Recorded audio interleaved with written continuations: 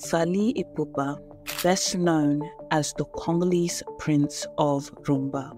After a 10-year-long career, Fally Ipupa has set himself a goal of becoming the first star from his country, the Democratic Republic of Congo, to conquer the world market. Where the event took place on Saturday has a capacity of 80,000.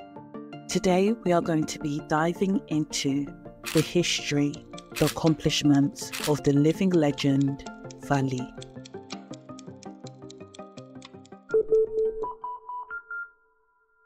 Do you know how hard it is for an African artist from French Africa to succeed in the Western English-speaking world, to an English-speaking audience and industry? While it is extremely difficult, it seems that there is one per generation who manages to get close to the glass ceiling. But one artist in our lifetime may be able to crack the glass. Some people say that Koffi Olomide walked so Fally could run. Maybe Fally is running so another artist can sprint. Many may find the statement I've just made offensive, as it is limiting Fally's career and potential, as Fally himself has a goal not just to crack the glass ceiling, but break it apart and get to the other side. Fally is a man whose talent is clear, but his vision and dreams for himself and his career can seem from the outsider looking in outlandish, unattainable, unrealistic for Congolese artists. But Fally has tapped into the international market, has sold millions of records, sold out concert arenas. But who is he? How did he do this? How did he accomplish so much that others thought to be unbelievable, unattainable, unrealistic? What are his critics? What do his critics think of this? What is Fally's next step? Fally Ipupa Nasimba, also known simply as Fally Ipupa, was born on December the 14th, 1977, in the bustling city of Kinshasa, Zaire, now known as Democratic Republic of Congo in Central Africa. Fally's journey is one of resilience, passion, talent, and artistic revolution. His early life was full of music in the bustling community of Bandalungwa, surrounded by music from the nightclubs, the bars, and the churches, which was all critical in his musical development, but most of all, critical to his love of music. Not just any music, Congolese music. At the time, Bandalungwa was seen as the music district of Kinshasa. He was born to his parents and grew alongside his two sisters and a brother. Fally had his challenges, which was dealing with the insecurities that come with having a stutter and a lisp throughout his childhood, which caused him to have a shyness about him in his adulthood.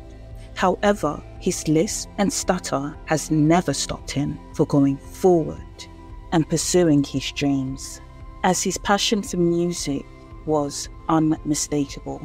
He was particularly drawn to the traditional rhythms of the drums and captivated by the melodies of the church choir. His early exploration began in the streets of Kinshasa, where he experimented with different instruments and different sounds, which ended up setting the stage for his later successes. Many are not aware, but Fally has a noble family connection to a musical legend, as Fally is the nephew of Sylvia Mabata, who is married to the Congolese legend, singer, songwriter Werason. Fally was inspired by Wenge Musica Band, Nyoka Longo, and many others. But his journey to fame was not straightforward. Going against his parents' wishes to go and pursue a career in medicine, Fally remained steadfast that he was going to pursue a career in music. He embedded himself in the local music scene by joining various orchestras and groups. Through his experiences, he gained a multitude of different talents, and he was seen as a multi-talented artist, as he was not only a singer, but he was a dancer and an atalaku, which is a showman, a hype man. His participation in groups like Flash Success, New City, not only honed in his artistic abilities, but also deepened his love and commitment to the craft of music. I knew since I was young. It's true that I sang in a church because everyone in my family sang in a church. There was always music in my house, especially on Sunday. And from there, I started singing in small neighborhood groups. While it is true that in church, they have a lot of harmonies, a lot of carol singing, but it was also very true that the music I heard in the streets that gave me a lot more of the models of harmony, of singing. The biggest turning point in his career is when he joined the renowned group ran by the legend Koffi Olomide. The group is Katelatan. From 1999 to 2006, Fally was a staple within this group. In this period, Fally embraced growth and learning. I became a professional there. This was the first time I traveled to do a concert. So you learn a lot of things about contracts, big recording studios. Katelatan and Koffi Olomide was a great school for me. Fally's first album, Droit Chemin, in 2006, which translates to Right Path, was a sounding success and succeeded and achieved gold status, with many collaborations, and the hit single Liputa showcased his unique blend of Congolese rumba, zouk, dombolo, all earned him widespread acclaim. He continued on this trend of mixing traditional sounds with contemporary influences, which solidified his status in African music as an icon. Fally's not just a musician, he is an individual that understands his responsibility to the world around him through his charitable work. He inspires a generation of Africans, which has been acknowledged through his countless awards, through his MTV Awards, through his historical SNEP Global Certificate, which all underscore his remarkable contribution to the music industry.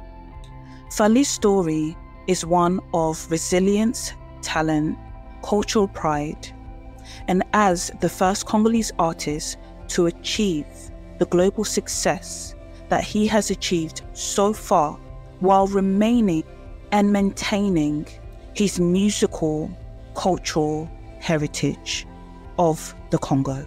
Droit Chemin was not just an album, it was a triumph of musical ingenuity. He sold over 100,000 copies and achieved a gold record. Fally did everything right that led to the success of his album.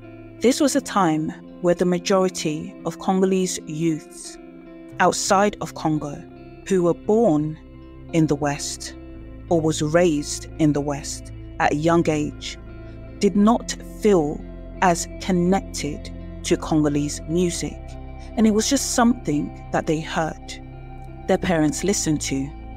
As the frontmen of the Congolese band and music were the same age as their parents or older, as good as the music was, it didn't feel as evolved, it didn't feel new, it didn't feel modern. Before 2005, Africa wasn't cool. Being African was seen as a joke, as many in the West were denouncing their African ancestry, heritage, and claiming to be Caribbean due to the new sounds of dancehall, which was dominating the Western world, which started around the 2000s. Caribbean artists were cool. They had style. They had a great mix of American, East Coast, New York style, but still embodied the Caribbean swagger. Dancehall, also known as bashment, took over. As Africans enjoyed dancehall, there was still a disconnect, as there was still a huge difference in culture, and African youths were constantly being reminded by Caribbean youths in the playground, "Why are you begging it? You're not Caribbean." And we had nothing to say until Afrobeats.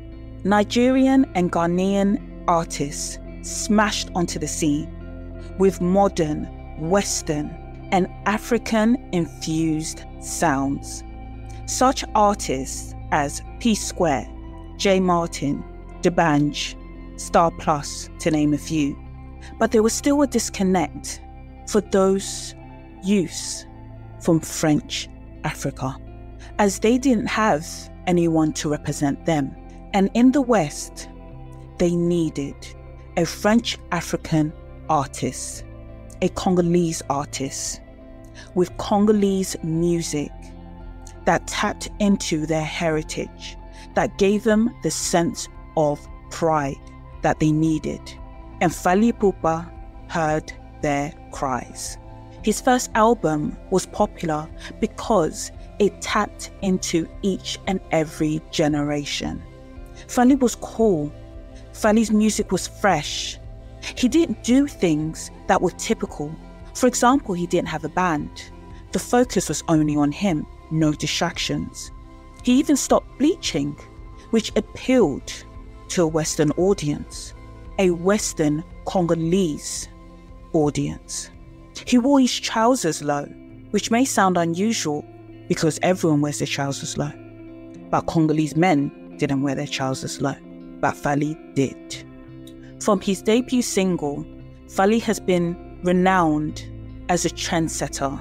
He understood his assignment and he did it effectively, as he understood earlier on that he was dealing with a new generation who experienced globalization, who experienced the internet. And what was revolutionary about him, and that led to his evolution and his success, is that early on in his career, he understood the power of the internet. I started using the computer in 2004 when I earned some money. I opened a blog in 2006 when Droit Chemin was released. I've had a Facebook page since 2007. As for my Instagram account, it is the most visited in the Democratic Republic of Congo, with more than 3,000 visits per day. Fally understood the internet and he knew how the internet could benefit him. But he ensured that he didn't get lost in globalization, that he still stayed true to who he is, which is a proud Congolese artist. After the release of his first solo album, Fally began to explore an international audience and raising his international global profile, with early collaboration with high-profile artists from the United States such as Olivia from 50 Cent's G-Unit. This was never done, this was never seen, and this only drew his Congolese Western-born and Western-raised fans closer to him, and also introduced a whole new group of people to his music. Fally's career continued to flourish as he performed across Europe and Africa. He was featured in many African artists' music, and he performed in countries such as France, Belgium, Germany, and the United States. National des Melodies was his second album, which sold over 90,000 to a French audience. However, his global calculation is beyond this. In April 2013, he signed a contract with the multinational AZ Universal Onwards, which marked a significant milestone. With Universal, Fally released Power Kozoleka, which was an album with the interesting blend of Congolese rumba and contemporary rap, which received critical acclaim. I want us to listen to African music because I have this culture in my blood, which modulates for the ears of the whole world. In 2024, Fally's single Original was released, which was a staple of African folk and Congolese music style of its traditional and most traditional form. At this time, his participation in the Global Citizen Earth Day concert in Washington in 2015 was also a remarkable achievement, showcasing his music to a global audience. Fally has so many people rooting for him, as many believe that he can conquer the French European charts and beyond. In 2016 and 2017 was a landmark years, marking the release of Dokos. This album was seen as a bold venture into the urban scene, which featured a diverse style and collaboration with many artists such as Buba and Naya Nakamura. Dokos was a critical and commercial success, earning him a gold certificate from the SNEP, making him the first Congolese artist based in Kinshasa to achieve this. However, as successful as Dokos was, it received many criticisms, as many people believe that with this album, it marks the beginning of the end, that Fally is losing touch with his Congolese roots. He's trying too hard to appeal to a wider audience, and he will forget where he came from, therefore forget what made him successful.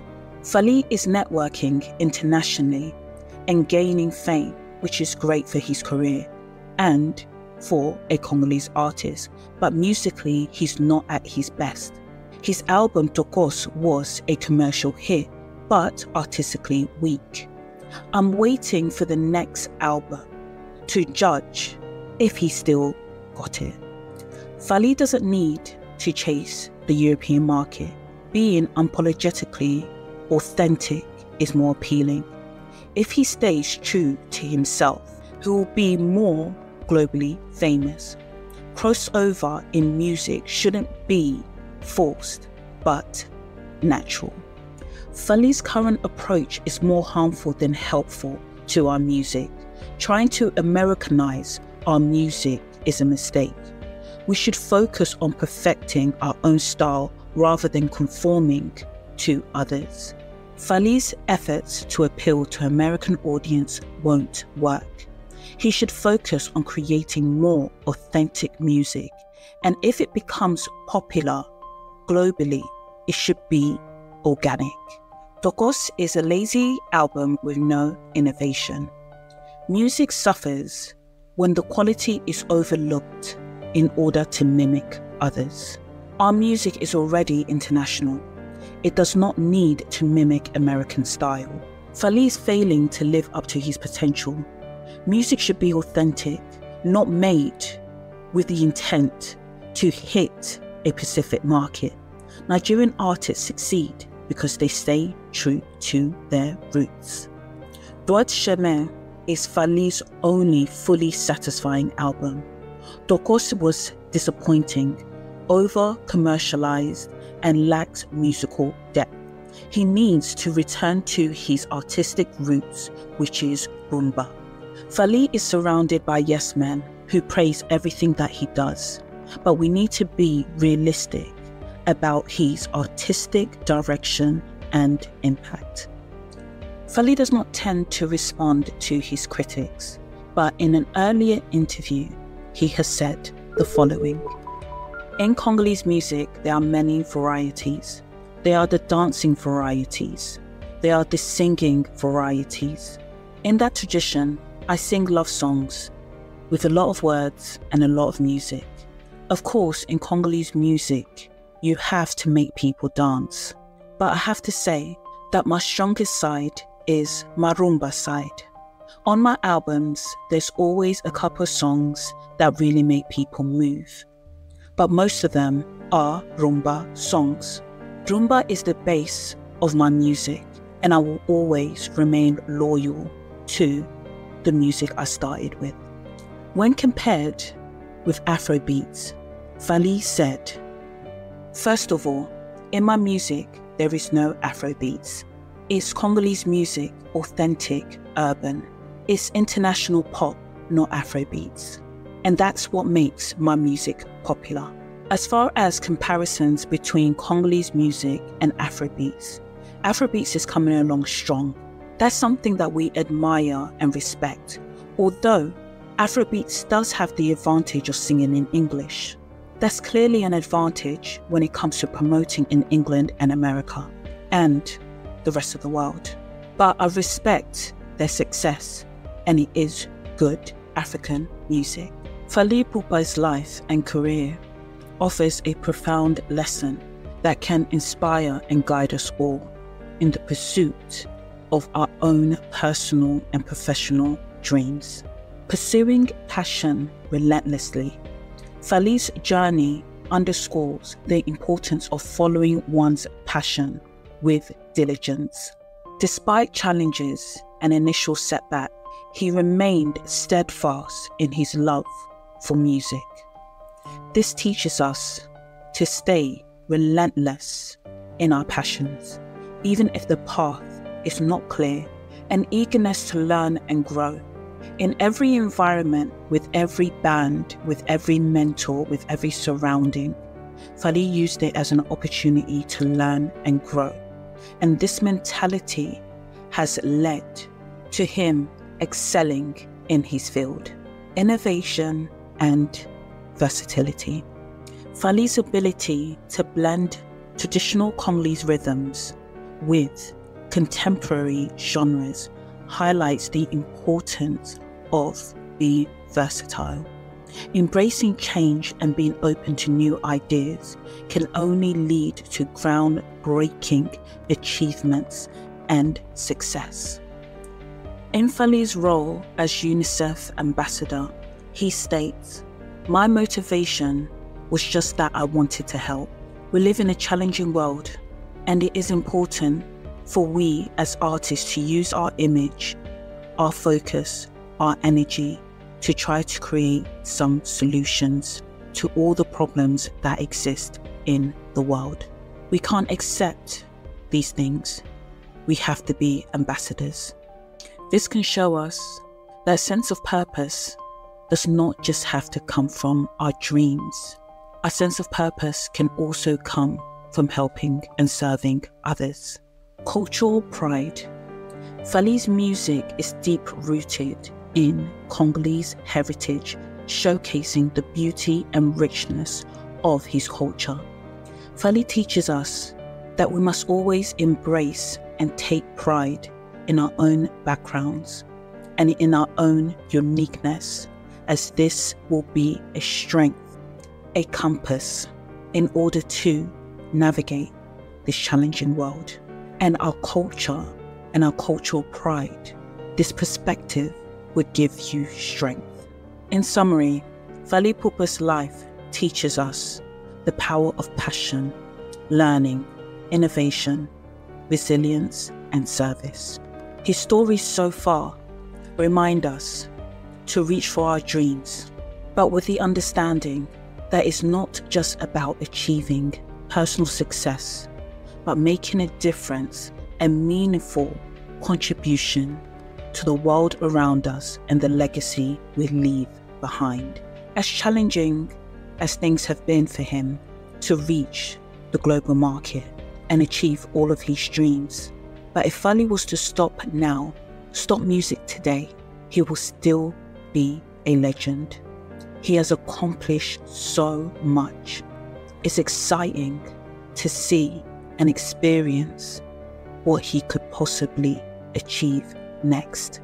While discussing the current conflict and instability in Congo, Fally said, "It has always amazed me that out of such sadness comes such joyful music.